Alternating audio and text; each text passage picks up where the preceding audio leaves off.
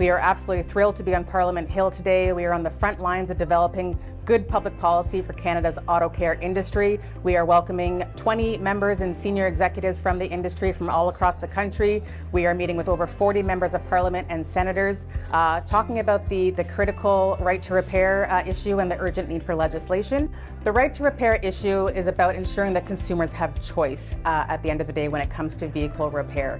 We need access to vehicle data to ensure that we are able to service and repair the vehicles of tomorrow. This data is critical, and right now we are faced with manufacturers who are either making it more difficult, more time-consuming, more expensive, or even impossible to obtain this data. Well, the right to repair legislation is very important to the industry.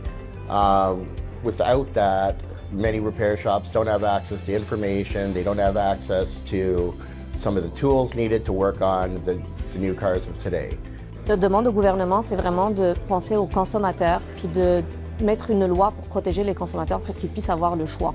Aujourd'hui, les Canadiens ont le droit de choisir où est-ce qu'ils veulent faire leur réparation automobile. The ability to fix today's vehicles, it's becoming a burden. The cost that's implied with having to deal with data points, to deal with restrictions that we're seeing from the new structure of vehicles, the lack of access we see, it's made costs increase, it's increased cycle times for us. The independents themselves are small business owners, family-operated businesses, second, third generation, with a fourth generation often coming in. To make it such a burden to offer a service to their own neighbors who come in where they do business, where they want to do business, where they feel comfortable, but being told that we don't have the data, we don't have the access to the technology in this vehicle, it makes their business model struggle. And this is a concern for the future. L'accès aux données, c'est un enjeu qui est très tangible dans les ateliers mécaniques. Je suis certaine qu'il y a beaucoup de mes collègues, il y a beaucoup de mes clients, il y a beaucoup des gens que je côtoie tous les jours qui vivent ça de plus en plus dans leur atelier mécanique. Donc, ça me fait plaisir d'être ici, d'essayer de conscientiser puis de faire ma part pour l'industrie.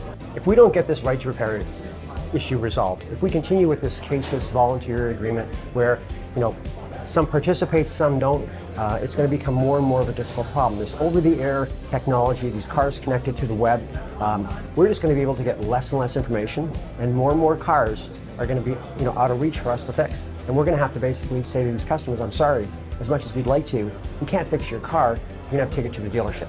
Because if we don't have a robust aftermarket and having individuals fixing cars outside of the OEM dealerships, I think we're going to see a dramatic change in what it costs to get vehicles fixed and just your ability to get the service level that you want. The right to repair is not just a consumer protection issue, it's an affordability issue, it's an environmental issue, keeping waste out of landfill.